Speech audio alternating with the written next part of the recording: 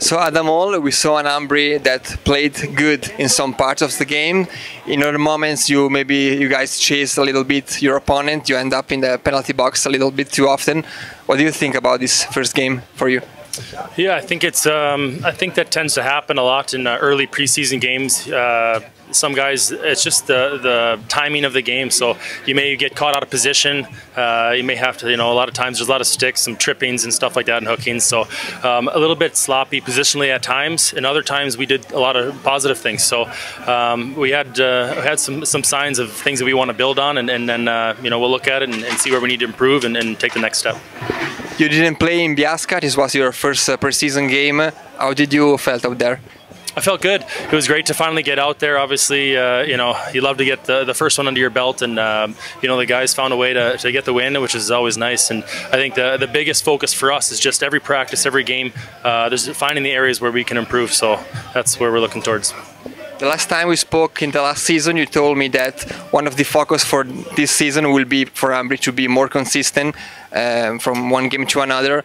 How much important is for you guys to start from the beginning of the season with the new coach, with Cosman, to work together from now?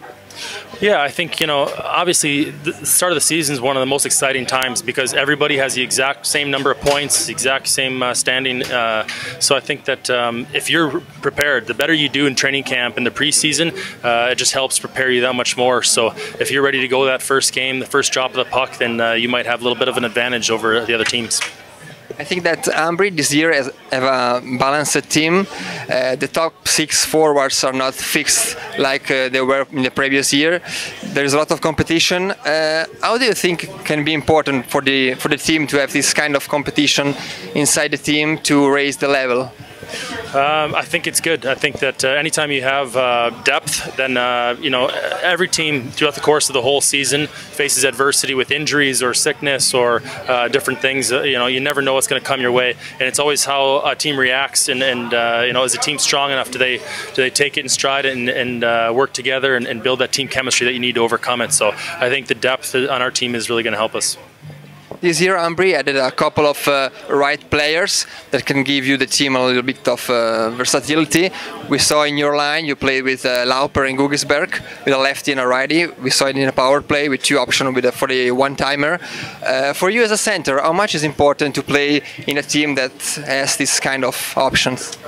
Well, I think that the more balance you have, it makes it more difficult for other teams that you're playing against. They have a lot more players to watch out for. If everybody on our team is a threat on the power play to shoot a one-timer or to make a pass, the other team can't read as well and they can't anticipate. So it makes it much more difficult for them. So I think that's going to help us.